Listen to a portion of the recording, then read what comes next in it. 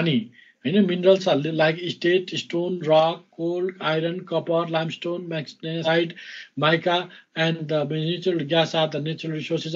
Nepal is rich in mineral resources.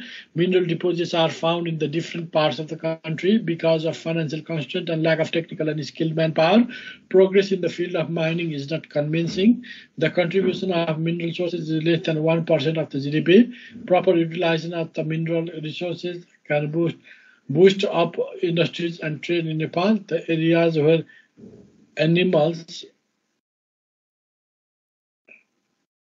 minerals are found are as follows. Ignore ma Fulsoke, Ladikola, those 01, copper ma चाहिँ भोटे खोला ग्याजी अर्खौले नेङ्रे वास्पामा चाहिँ copper तामाको खानी रहेको छ त्यसैगरी मिकाको चाहिँ मिसा चाहिँ बजान चैनपुर डोटी भोजपुर लमचुङ उहाँको धनकुटामा चुनढुङ्गा लाइमस्टोनको चाहिँ चोबार जोगीमारा भैँसे रसुवामा रहेको छ लिड अर्खौले दुर्लुङ रसुवा बागलुङ रहेको छ कोलको माइनहरू दाङ सल्यान काठमाडौँ चितवनमा रहेको छ the private sector is also involve in exploration of minerals in Nepal natural resources should be use in sustainable यो विकासको लागि युज गर्नुपर्ने देखिन्छ excessive use of natural resources causes of number of environmental forces जसले गर्दा चाहिँ इन्भाइरोमेन्ट प्रब्लम्स क्रिएट गर्दछ the environmental pollution is increasing in the recent years in urban areas of Nepal. There are many number of areas of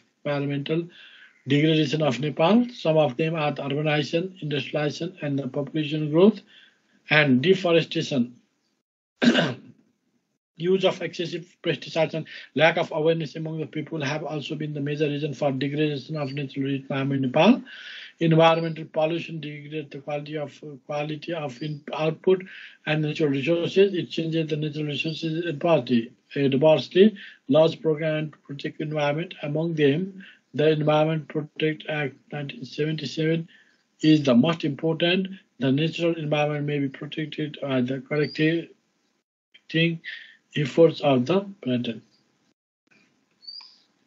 यसरी हामीले नेपालको सन्दर्भमा हाम्रो के भन्दाखेरि आर्थिक वातावरण साथसाथै हाम्रो प्रकृति अथवा नेचुरल इन्भाइरोमेन्टका बारेमा पनि हामीले चर्चा परिचर्चा गर्यौं अब नेपालको इनर्जी सिचुएसन कस्तो छ नेपालमा इनर्जीको अवस्था के छ त्यस बारेमा हेरौं energy is the most important resource for the economic and social development देशको आर्थिक र सामाजिक विकास लागि इनर्जी नहुने कुरा हो ability and use of modern technology sources of energy largely determine the development of trade यसैले नै वाणिज्य देशको हैन वाणिज्य तथा ट्रेड व्यापारमा चाहिँ विस्तार भएको भन्छ Nepal energy service can three types traditional sources energy include food agriculture resources residues and animal dung use गरेर जुन ट्रेडिशनल रिसोर्सेस युज गर्ने त्यसैगरी कमर्शियल सोर्सेसमा टफ इनर्जी आर फसिल फ्युल्स एन्ड इलेक्ट्रिसिटी गर्ने अर्को alternative सोर्समा of energy includes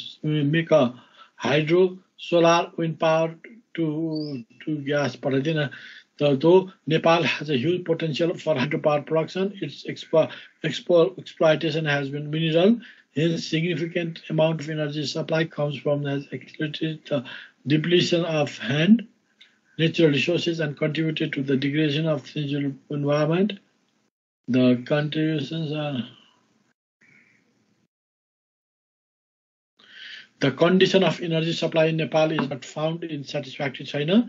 As stated earlier, the traditional source of energy have been dominance over the energy consumption and Nepal, despite high potential of energy through abundant water resources, energy crisis has continued to grow as the result of failure and to keep the notable express promotion.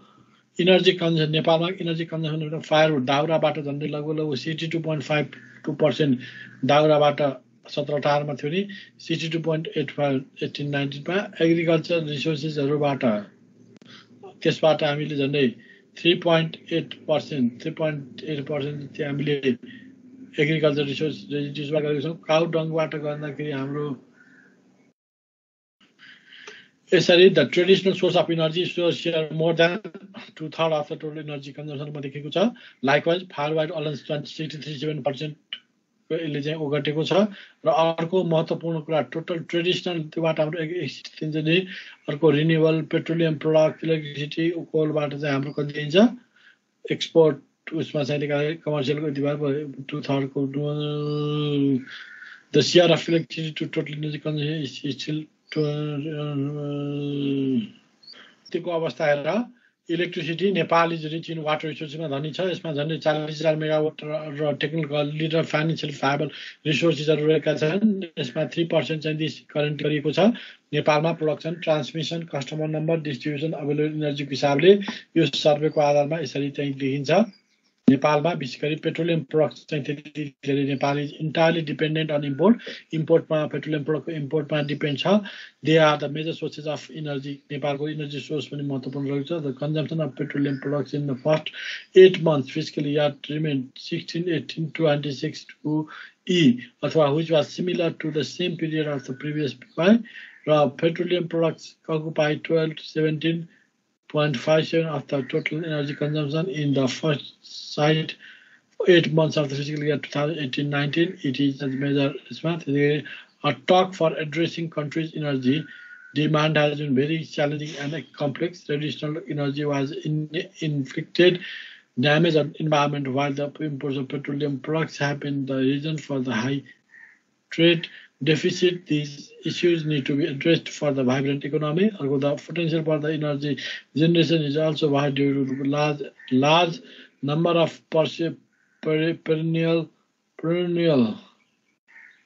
rivers and revolute capable generating active electricity within estimated electricity generated potential 1400. ल अर्को महत्त्वपूर्ण तत्त्व रहेको छ अब नेपालको energy management चाहिँ कसरी गर्छ इस्युजहरु के छन् भन्ने कुरा चाहिँ अर्को लास्ट टपिक सुरुमा रहेको छ Nepal as one of the most expensive power हाम्रो यहाँ अहिले पनि पावर ट्यारिफ एकदम महँगीको छ वाटर रिसोर्स फेभरेबल टेरेन छ नेपाल कन्ट्रीले चाहिँ हाई पोटेन्शियल रिन्युएबल एनर्जी रिसोर्सेसको लागि हाइड्रो सोलर वाइन्ड बायोमास प्रयोग भएको छ the country has एबन्डेन्ट hydro electricity potential similarly Nepal also huge potential of solar energy. The country is located at favorable latitudes that receives ample amounts of solar radiation. Therefore, the country is heavily dependent on traditional and commercial sources of energy. Up to the mid-March 2019, traditional, commercial, and the renewable energy sources consumption of Nepal province 88.6 to 3.2%. Energy is the key input को मतलब इसमें पहिलो कुरा हामी जान्छौं dominance of private forest sector अथवा हाम्रो वन्य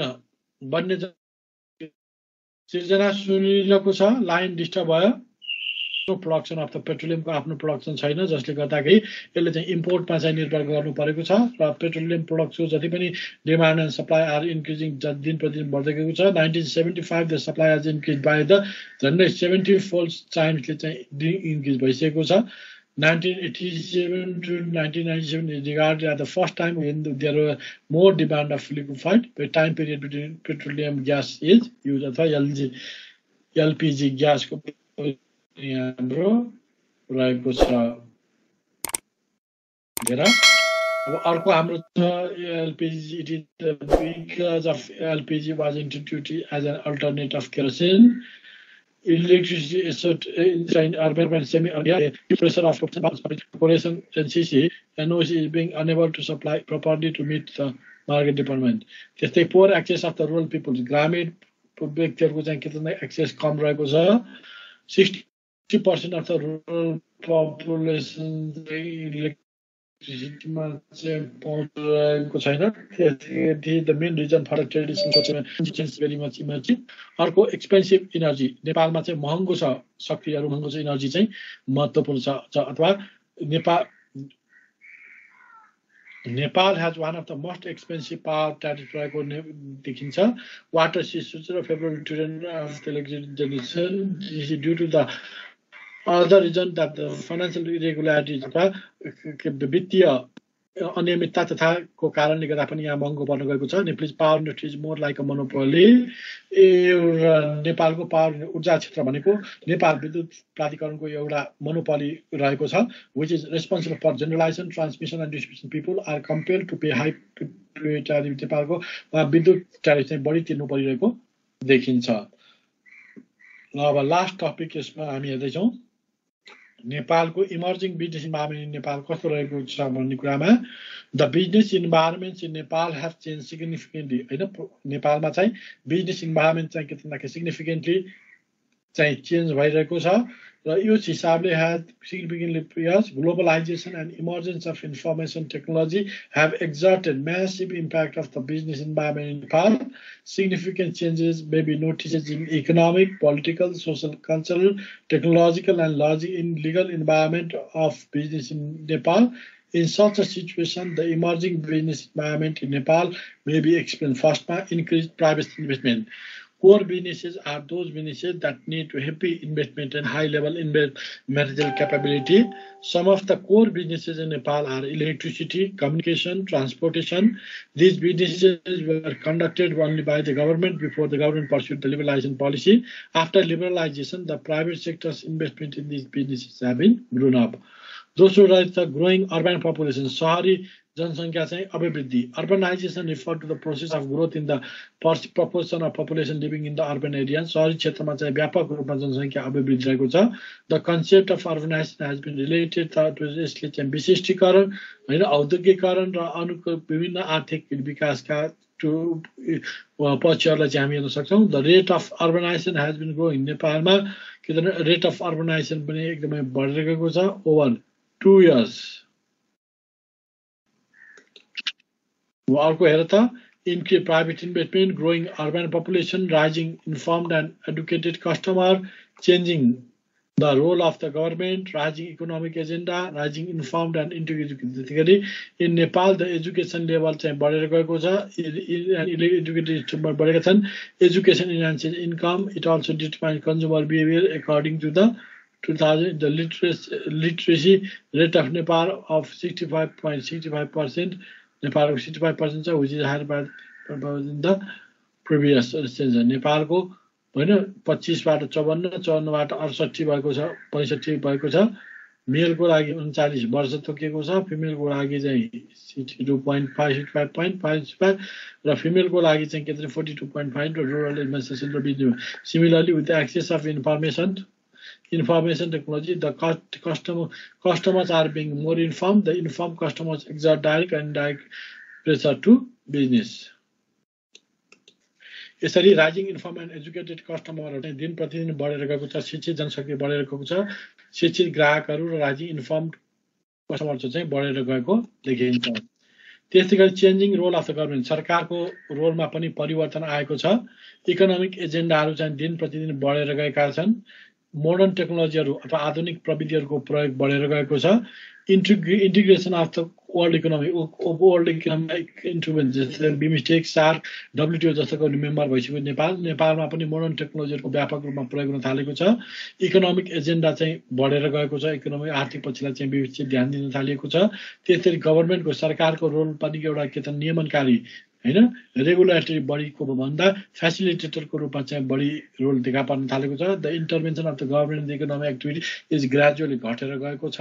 the government has working toward the providing infrastructure for the development of business sector in Nepal. The government has brought private sector friendly laws and पोलिसीको कुरा यसमा आउँछ। त्यसकारण these are the changing role of government. अर्को rising economic एजेन्डाको रूपमा economic agenda बढेर गएको छ अथवा in Nepal the political issue dominated by the economic इस्यूज over a लङ्गर period time, democracy and human right where the frequently discussed issue in the country. However, economic issues seem to have a momentum to some extent 2006 and the Constitution 2015 has given due emphasis to the private sector. अर्को modern टेक्नोलोजीको कमी रहेको छ। त्यसपछि world इकोनोमीमा जति सक्यो चाहिँ integration गराउने हुँदाखेरि Nepal has been following the liberalization policy गरेको छ। It has become the member of the regional organizations such as SARC and BIMSTEC. Similarly, it also has the membership of WTO. These are the efforts of Nepal to हैन policy बाध्य गरेको अर्को शिफ्टिङ social culture भ्यालुजहरु चाहिँ बढेर गएको छ अथवा सामाजिक सांस्कृतिक परम्पराहरु चाहिँ परिवर्तन भएको शिफ्टिङ भएको देखिन्छ वर्क फोर्स कार्यमा विविधता एउटा महत्त्वपूर्ण रहेको छ work force diversity is increasing in एप्लिज organisation it is due to changing population dimensions the work force that is being diverse over the years to age, gender, ethnicity, diversity views, positively due to the cost reduction, marketing, flexibility. However, it may also be the source of conflict between